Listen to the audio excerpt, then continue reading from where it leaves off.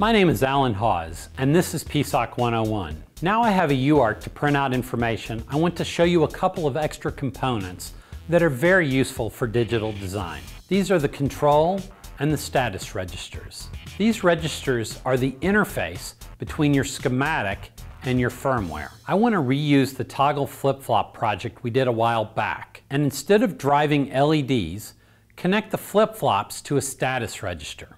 In the C code, I'll read the register and print the results to the UART. Start by making a copy of the flip-flop project. Add a status register to the right of the flip-flops. Give it a sensible name and reduce it to just a 2-bit register.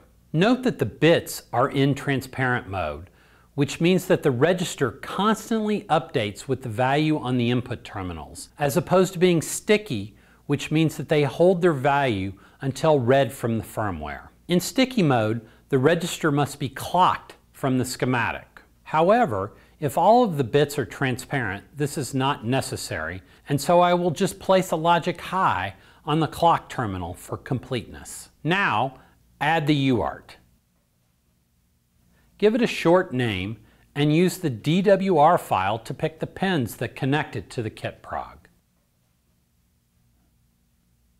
Generate the application to build the API functions.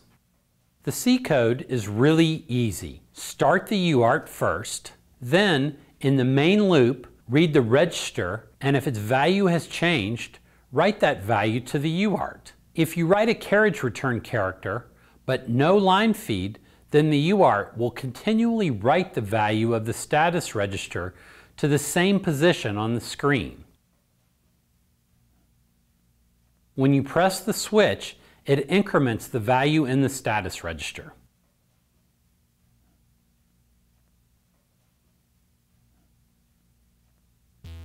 For your challenge, just as you did with the toggle flip-flops before, extend this design to be a 3-bit counter instead of just 2.